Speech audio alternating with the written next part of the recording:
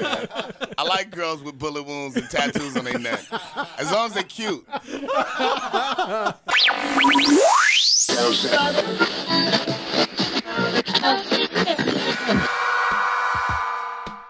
Ladies and gentlemen, please welcome to the Rico and Mambo Morning Show. Create Empire recording artist. We got Ras Kass in the house. Thank you. Thanks for having me, y'all. What's up? Oh, thanks for waking up early, man. I know how hard it is. We've been doing this for years, and it's still hard for us, bro. I didn't even do it in junior high school, man. I was like, third period is when I got to school. What's your favorite subject? Lunch. Gangster. Hey, so the new album, Barmageddon. Like Armageddon, Barmageddon, yeah. Yeah, so you got a lot of great artists featured on this album, man. You got Kendrick Lamar, Talib Kweli, Too Short. Ice-T. Yeah, man. Some other people, I forgot them.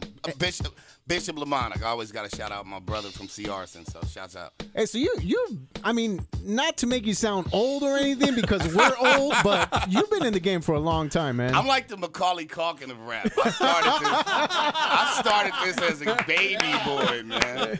So it's funny because, yeah, I've been doing this for about, professionally for pretty much half my life. You know what I'm saying? So, 15 years or whatever. So, yeah, and it's not a lot of artists can say that, man. But and you've worked with a lot of the greats, and your music. I mean, I mentioned it to a couple of our DJs that you were stopping by, and they're like, "The Ras Kass, like, is there a fake one or what that I don't know about?" So maybe on Twitter or Facebook. But no, we got the Ras Kass in the house. Yeah, there's a couple of Ras Kasses on Instagram. So what? How has the music changed in your eyes from when you first started to the artists that are out there now?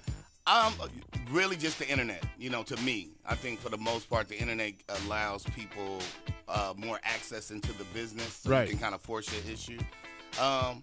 And then, everything's a little more electro-oriented now, EDM. But, I'm not mad. I always liked a lot of different kinds of music, so I was always kind of taking my influences and trying to put them into my music. Now that just seems to be more in the forefront. So I'm sorry, and the rappers got whacker. I'm not gonna lie. Name one rapper that got whacker. I'm not doing that. Hey, so when you started getting into the game, who were some of the people that you looked up to? Like, that's who I want to be like. The Tupacs and the Big Puns and the Nas's and the Rakims and whatever. Just rap was pretty much a pretty small clique of people. You could pretty much, maybe even up until about 12 years ago, you kind of knew what was coming out every month. It's just a lot more flooded. It's inundated. So, I liked rap, period. So where are you originally from? Where'd you grow up at? I'm born and raised. I'm a West Coast kid. I'm a first generation. My family is from, my mama's from Louisiana. My daddy's from Arkansas, but I'm born and raised right here in Watts and C. Arson, the city north of Long Beach, southwest of Compton. All right, so the new album, Barmageddon, make sure you preview it and purchase it at iTunes. Who's one of those people that you've worked with that you're saying, like, man, I wish I could work with that person again? I always say, to be perfectly honest, my favorite experiences were, because I'm a writer, I'm a rapper. It's always producers. So like working with Quick, you learn so much. Working with Premier, Dr. Dre, like those people brought different things out of me in a session where that I can still apply today. Nice. So I always enjoy that. Just Battle Cat, just dope producers. Period. At that point, 96, I'm going to say that, those were the years when West Coast music was running the business. Mm-hmm. How do you feel where West Coast music is at now?